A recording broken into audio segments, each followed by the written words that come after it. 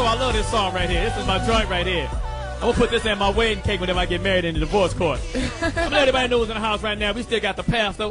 Get your shout out, pastor. Pay attention. What's going on? I'm still here. Pastor Michael Fisher, Great Design Church family. And who we got over here? Not right here. Right over here. Yeah. It's Brandy McGee. Don't let the sweet face fool you. And then we got Denisha Danielle. We gotta get your name. You just Yeah, you guys got to come up with like a little call afterwards or whatever. You know, you got the wet something. You got talking about Wet and wavy. Wet and wavy. Wet and wavy. You got hamster hair on your head. Some wet and wavy hamster hair. And over here we got the man that's going to be Luke Campbell's next campaign manager. Yeah, we got the campaign manager for Luke Campbell right here. Luke Dex right here. Suckalata. Suckalata. He will mess up a free cornbread dinner right here. That dude. Johnny Mac, you just trying to get girl. You want to go down there. I used to go to his club. Yeah. But he had that club. I went on first. It's right there on Alton and Fifth. But it was purple and gold. I used to go down and get down there. It's funny. I like to thank Luther Campbell for at least 17 one-night stands. He was responsible for that. It was off the chain. Now, we got a very special guest, great friend of mine. Not saying that you ain't a great friend of mine, Pastor, but I don't know you like that. Great friend of mine. I know this young lady since the 90s. We was on the Jamie Foxx show on the Warner Brothers lot. She was on For Your Love right across the street from us, and I tried to holler at her, and she wasn't having it. Hurt my feelings, so I had to move on to the extras on her show. And I'm thank Central Casting for supplying me for at least 123 one-night stands. We get into that later. Great friend of mine. Too many credits to name. She's done it all. She's been acting. She's from Pasadena, California. She's been acting in this Hollywood at least since 95, right? Longer. Longer than 95? I was 14 years old. So she was 14 years old. Ladies and gentlemen, the beautiful, the curvaceous, still looking good, ladies. I know you're 22-year-old in the club and really hate this part. Tamala Joe. Hey. Welcome to the Foxxhole. Welcome. Thank you. My intro is better than some of your movies. That was funny. Damn. Hey, I saw the drinking promoters. I saw that. Okay, that was the brothers, you know. I saw Who's Your Caddy. Keep going? No. Now let's talk about your beautiful, long, lustrous career. As I just shit on 3 of your movies. But anyway. You did, but that's all right. But I'm a fan. It's for black people. I'm a fan. I'm black too. I'm light-skinned, but I'm black. I've seen all your movies.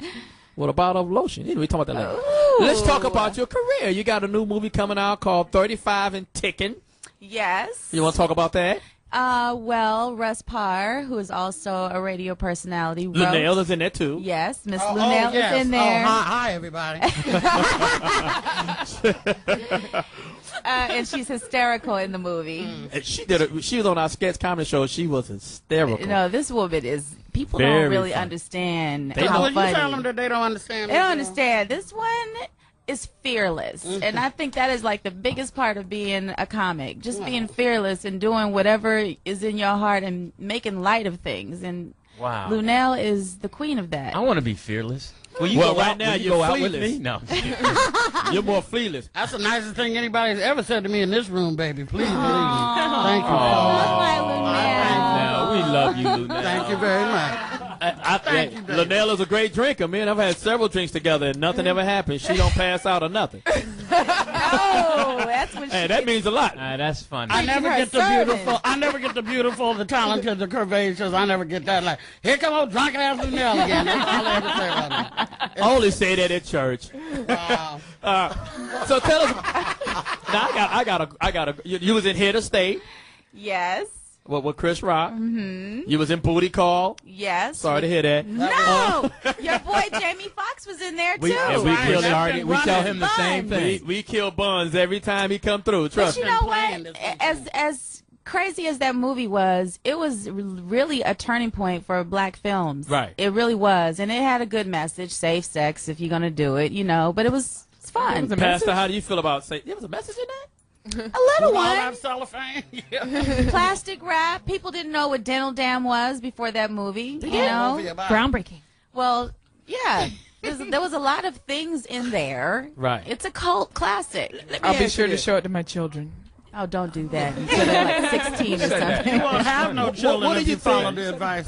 Tamala Jones, what do you think has kept your career moving upward in a positive way? What do you think is the key to your success so far? Well, I don't have a divitude. I love what I do. I love acting. I've been doing it since I came out the womb, acting crazy, got a career out of it. it's not about being a star for me. It's about doing some good work. And I've done some bad work, but that's part of growing, you know? You got to do something bad to know what's good. And You're right. You're good. I love it. I should You're be brilliant by You're now. so talented. And you work with a lot of comics, too. What is that like? Because, I mean, you work with Tracy Morgan. Do you have to be on your toes when you work with them for the ad-libbing? They make it so easy, though. We Cause, worked on that together, too. yes. Let me ask you about the Tracy Morgan show when you played his wife. Uh-huh. Be nice. And I compliment you on your good work. I'm just going to ask you, how was it to work with him without the mustache? Did that throw you off a little bit?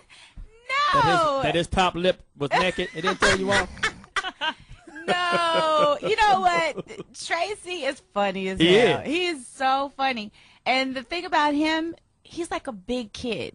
So I was not looking at him like, oh, he's somebody that I, you know, would be attracted to. It was like that guy that was never in said school. Yeah, but if I'm gonna be looking at somebody's lip, that means I want to Because kiss you it. like thugs, too. They don't know that about you. I did. Well, then Johnny Mac is right here.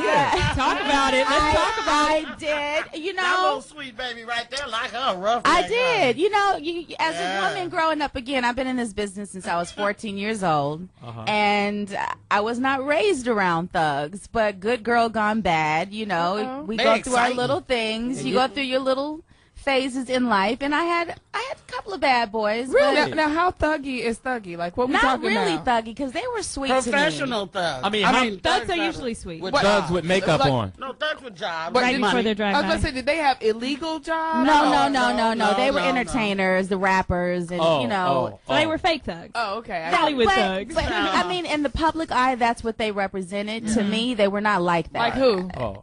Like, I can't tell you that. Tyrese. that No, Name was- I never dated He ain't Tyrese. Love thugged him out. though. Oh, okay. Okay. No, we're not guessing. Bill, let's talk Behind about- me. I'm not telling, and I Let's know. talk about. Let's talk You know about. everything, Liddell. Let's talk about 35 and ticking. Yes. Break it down. Go ahead. 35 and Ticking is about a group of friends that grew up together. You know, usually when you're a little girl, you talk to your best friend. You're like, when we grow up, we're going to live next door to each other. We're going to get pregnant, have kids together. We're going to get married together, that kind of thing. And then you get to 35 years old, and it's not at all what you planned out for it to be. So it's about friends in different stages of their lives. One who wants to have a baby, one who wants to get married and have a baby, one who is married that is having a jacked up relationship because his wife really didn't want to get married or have the kids. And one hoe. Wanted to be a hoe and ended up paying for that. And then you got Lunel, who works in a sperm bank, and she's Per usual. Is she the inspiration?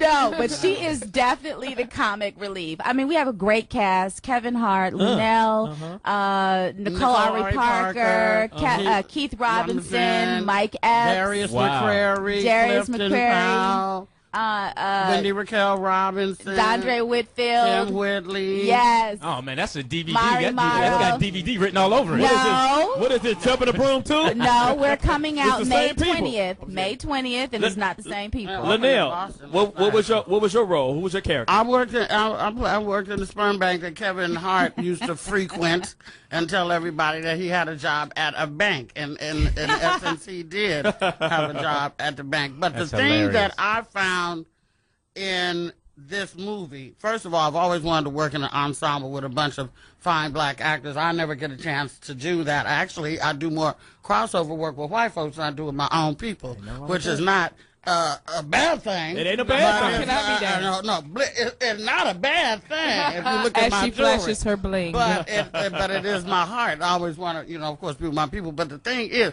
Russ Parr's direction of me was something that I had not experienced in as much as we did not go for the joke. And the joke came in me being so stoic and so dry. That was the funny thing to me. I didn't do anything out of the ordinary, just was great. And that brought out this different element. And I think any actor is only as good as the director. The director can play every part in the movie better than everybody because they know the vision. And so I really enjoyed working with Russ, and I hope I get a chance to work with a and Tam. Oh, good for you. And Russ is a very Does talented not man. have a diva-tude, because a lot of people that I look up, you sit home, you look on your couch and on your bed, and you look at people for years and years, and you say, oh gosh, I wonder what it'd be like maybe to meet that person one day. I hope they're nice. And then you meet them and they're a shithead, but not Tamla. Tamla's always treated me lovely and with respect, not like you motherfuckers, but with lovely and with respect. And it's been a beautiful thing. I love her dearly. Yeah, Sorry, she Pastor. came in and I hugged forgot she everybody. was here, Pastor. Yeah, we start. Still here. I meant motherfucker in the vernacular, in the spiritual. Right, in the spiritual. In the spiritual Yeah, in the way. spiritual. Tamla Jones, why don't you have a diva-tude? Have you ever had one when you was on the Hughleys and nothing like that? I wasn't on the Hughleys. I'm sorry, Tracy Morgan. I'm sorry, Tracy Morgan. You know what, Johnny man? Hey, I I messed still up. love you. Hey, But a lot of people get Pimp me ain't mixed perfect. up with the Hughleys because I played D.L. Hughley's wife In the in The movie. Brothers, and Right. then the show he had, the Hughleys, was still going on at the Right. time. Thank So you I so get much that. for helping me out. You're welcome, Yeah, babe. that See, was, Pastor, see you didn't that's even- because she don't have a diva too. That's why she helped you. But I'm out. saying She you wear went- lingerie on screen. She did? Yes, I did. In this movie? And 35 No. and Ticking and in The Brothers. Yes. Can I get the uncut version? No, you may not. I haven't have a bottle of baby oil I haven't used yet. You got to watch that channel that come on cable that tells you where people. It's a movie and they tell you where the nude parts are in the movie. I wear That's on Playboy. lingerie in The film. pastor is but still here. That's on what? Hey, the pastor know what lingerie is. Mine got footies in them. But there's no need. But the ass cheeks is out. Yeah, the pastor got a Christian robe hanging somewhere. There's no need for divitude from anybody. We're just regular people. We have regular jobs. But I'm saying because on the set they do cater to you when you're the star of the show. I don't do that. I go get my own drinks and coffee and food. And if I can't because I have to get touched up or whatever, I'm in the meeting with the director or whatever, then it's okay to go and get me something because I can't leave. But as far as people running errands, I don't even have an assistant. I've never had an assistant this entire time I've I been in need the an business. assistant. I want him to go get that shit for me. I don't want to move a motherfucking muscle. Go give me some fucking Need that in eggs. the vernacular. Well, she came in. When she came in and hugged every single person. She did, and greeted actually. everybody But you know warmly. what? So that's absolutely Raised 100% true. That's not even just that gassing don't you mean up. nothing. Love That's Tamla. just common courtesy. No, it's not I common do that when I go to courtesy. jail. I do the same No, thing it when I isn't. go to jail. Oh. It's the same thing. Too Short didn't hug nobody when he came in. Too Short didn't hug everybody when he came I in. do have a question. I mean, because a lot of times, especially amongst women, and especially unfortunately amongst black women, there is a lot of divitude. Like, how do you deal with that when you come up against it on set? Like, what do you do? Gabrielle. Or in life. Oh, I love her. Life. Everything that I get is for me, and everything they get is for them. Unfortunately, there aren't a lot of black roles for women in this business, and it is crabs in a barrel. But I try to show them the same respect that I would want them to show me. I don't have any problems with any of these women. I always show love, but it is a problem. I do catch some heat, and it's like I don't concern my world with what other people are feeling or thinking about me. Go ahead, girl. My world it. has, because I take care of my family too, so it's not just about me. What you mean your family? My mother, my grandmother. I think you you're talking about know. your husband and the kids. No, I'm not married and I don't have any children. Great, I got action. But 35 it doesn't ticking. concern outside people. It's about me doing the best that I can and getting as much work as I can and making a great brand for myself in Right. this industry and continuously working. Since I've been 14, I've been fortunate to do that. So what is your key to that? Because you always been working. You got like 3 pages of stuff you done, you know. How do you continue? Is it the beauty? Is it It's- the attitude? Is Knowing your The craft. beauty Have your helps, own the good beauty hair? helps, What is it? the beauty helps, the hair helps. Thank you. Auditioning for everything. For instance, I was in Up in the Air. George Clooney was in this movie. I saw that Jason Reitman directed. His family is Hollywood royalty. That role was so tiny, and there was no credits involved, but I knew it was a great opportunity Yes. for me to be in a big movie with great actors that I always wanted to work with. So I went and auditioned when normally other actors in my position wouldn't audition. They would want an offer for that role. I didn't care. I'm like, let me get in there and got it. And people remembered it.